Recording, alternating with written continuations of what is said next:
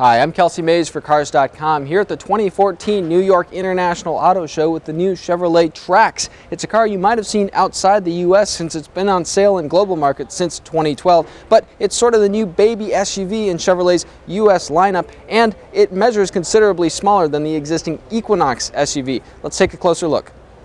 A lot of familiar Chevy cues up here include perky headlights and a split grille. As you get along the side here, a very familiar profile if you've seen the Buick Encore. That's Buick's small SUV. Actually, it's a platform mate to the Chevy Trax. Both are based off of Chevy's subcompact Sonic hatchback and sedan.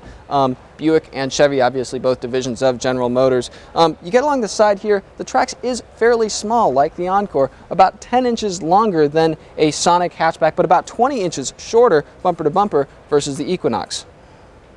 Inside, the Trax trades the Encore's kind of button-heavy dashboard for a much simpler layout with a lot of elements from the Chevy Sonic, things like the motorcycle-inspired gauges. This standard 7-inch Chevrolet MyLink screen right here, flanked by little storage bins. There is a little more storage up here and a couple glove compartments here. Neither of them are particularly large, but you put it all together and you've got decent storage. No covered center console here in this car here at the auto show. But overall, a fairly functional interior. Now, about that 7-inch screen, this is Chevrolet's MyLink system, which we've used in the past. It has pretty good graphics and responsiveness. It comes with a standard backup camera. It also has various apps on it, including an affordable navigation app, and finally, Siri Eyes-free integration if you have a compatible iPhone. The front seats have a nice high seating position, and the back seats kind of carry a little bit of that over too. I'm about 6 feet tall. That's where I would sit to drive.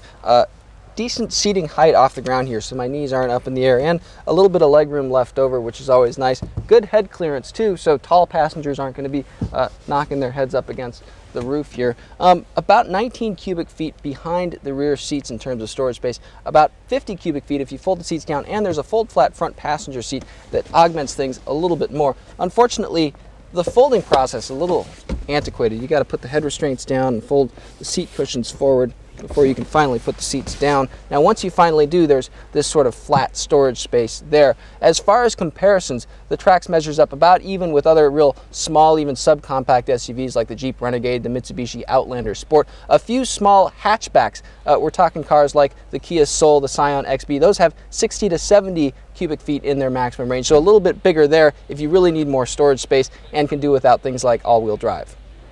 One concern is that the Buick Encore, like a lot of small SUVs, didn't do so well in the Insurance Institute for Highway Safety's new small overlap frontal crash test. There's little reason to believe the Trax will fare any differently. This comes despite both SUVs having 10 standard airbags. Still, we've driven the new Trax. We like how it drives. The 1.4 turbo has decent torque, and it combines a pretty good ride handling package as small SUVs go. You too can get behind the wheel when the Trax goes on sale in early 2015.